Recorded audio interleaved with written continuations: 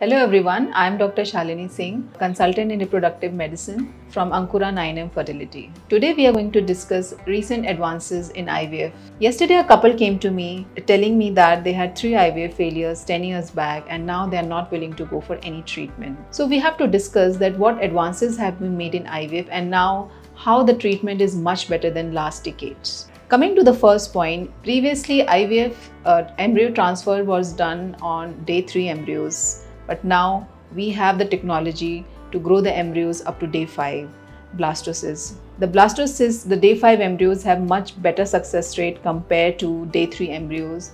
So transfer of blastocysts is much better than day 3 embryos. Second advancement we are going to talk about is embryo freezing. With improvement in IVF and embryo freezing techniques, we can freeze the embryos and safely preserve them and use them so that other problems in the patient which can be taken care, like uterine problems like fibroid, adenomyosis. Recent advancements like better embryo selection technique with the help of PGTA helping us to improve the success rates of IVF. When we transfer a single euploid blast in a patient, the success rate of IVF can go up to 80% in a patient. Embryo selection with the help of time-lapse imaging is also one of the advancements, which is using artificial intelligence to select the embryos and leaving them undisturbed and unexposed to the external environment is the future of embryology. Other important development in IVF are better sperm preparation techniques. Male and female both contribute to the formation of the embryo.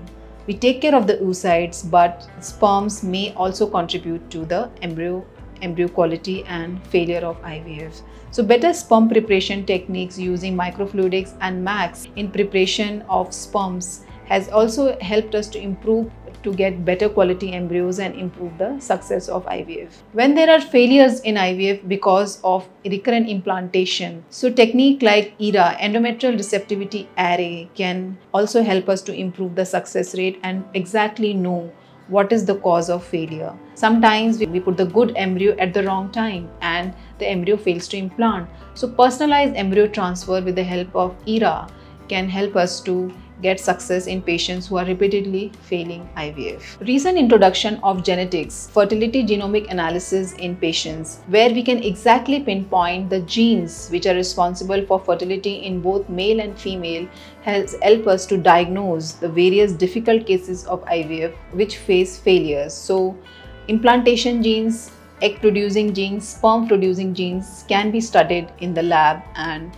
exact cause of failure can be diagnosed. So with these recent advances in IVF, you need not get disappointed, and with the technological advances, we can go for better success rates in IVF. Thank you.